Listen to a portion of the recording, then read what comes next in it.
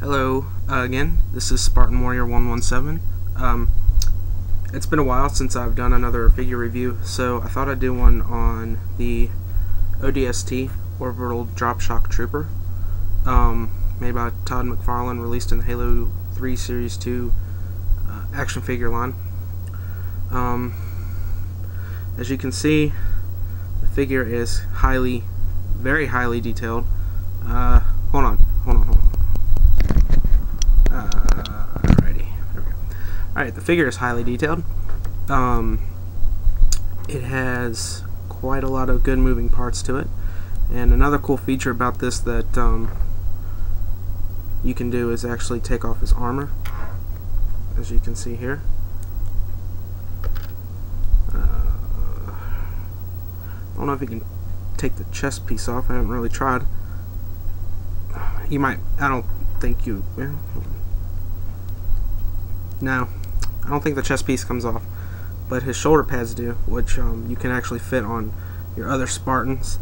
They don't fit as well as the required pieces on the multiplayer figures, but they do sort of fit, so it gives you one of those rare pieces of armor. If you can see the detail in his chest there, you can see that he has a lot of buckles and armor plating pieces attached. And I think it's also cool is that he's got gray black camouflage on his undersuit, and his visor is blue, just like in the game. The weapon he comes with is the BR-55 battle rifle. It already comes with the tab inserted, but you can probably tell from this video it's a really thin rifle, and what pains me to say is that it has a hole in it. They put a hole through the battle rifle for reasons I wish they hadn't. It's also fairly small compared to the Halo 3 Spartan multiplayer figure of the ODST. I'll do a size comparison if I do a video on the ODST multiplayer figure, the GameStop exclusive, but it's very small. Very odd too that it's as tiny as it is, but it does fit very well into his hand. As you can see there, he's clearly able to hold it with only one hand. Sorry about that. He's clearly able to hold it with just one hand. If you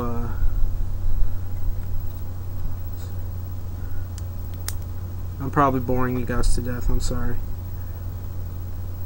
I'm trying to get him to hold it like he does in the game. Oh well, I'll do it later. Anyway, the ODST is a very nice figure. All in all, I give it a 5 out of 5 for detail and poses.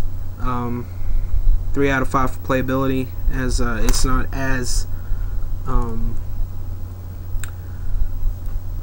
limber as the multiplayer figures, because they have a lot more joints to them than this. But still, if you got a couple of these guys, if you found a few, I would buy them. But I don't know how much they are around everywhere else, but near where I live, they're about $12.99 a piece.